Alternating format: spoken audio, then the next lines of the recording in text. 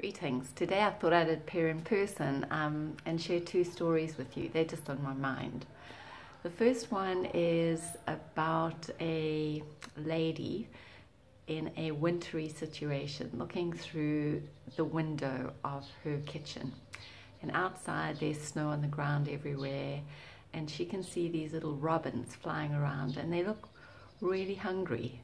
So she throws some breadcrumbs out of the window and they all fly off. And she thought, oh no, I just really wanted to give them something to eat. And she said, I wish I could know their language. I wish I could talk to them.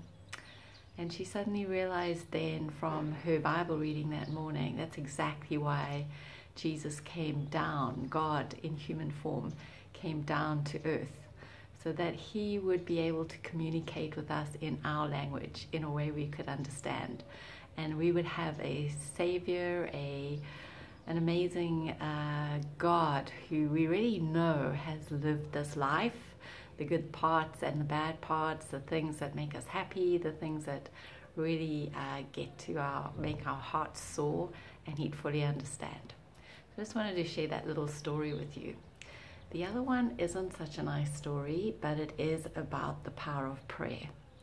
This one is a true story, and it's from a situation that happened in Zimbabwe many years ago during the terrorist war at the time, and a very strong bush war. And there was a group of people in a place called Bulawayo, which is where I used to live, and they decided during this time they would just go and farm, and as a community they would make sure that there was a 24/7 prayer ritual around the clock. Somebody would always from that community be praying.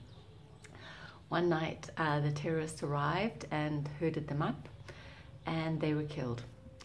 As I said, not a great story, but one of the community managed to escape, and years later met up with some of the terrorists from that activity, some of the terrorists that actually killed the people in his community.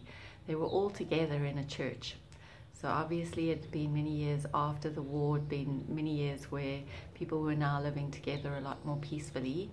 And in the church, the story unfolded that night that the slaughter happened, the whole shed where it was happening, first of all, the first amazing thing was there was no crying out, there was no screams, even though these people were actually bayoneted to death.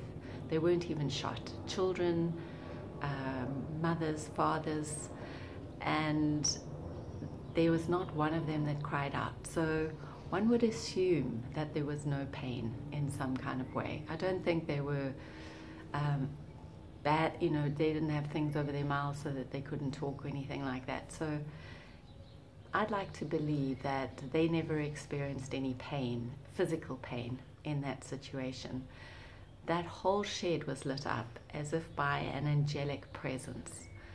So because of that, these particular terrorists who were responsible for the killing, they gave their lives to God. They saw this miraculous happening where people they were killing didn't shout out, and where there was this amazing, powerful white light of protection. I think there's a similar situation in the Bible where Peter is in jail and Herod is about to kill him, and he's sleeping deeply, and an angel comes and says, Peter, get up.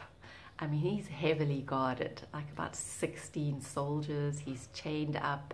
And as the angel says, get up, the chains fall off, and Peter just walks out as if he's unseen, right out of that jail and into a street somewhere. And then he suddenly realizes he's not in a dream, he's not having a vision. This is actually really happening. And again, that was because of prayer. An amazing group of people, all the new Jewish and Gentile Christians at that time were praying for him to be released, to not lose his life. So just wanted to share with you this story more out of a place of hope in the power of prayer. Lovely to spend a little bit of time with you this morning and for you to get to know me a little bit better, and look forward to many more conversations. Bye for now.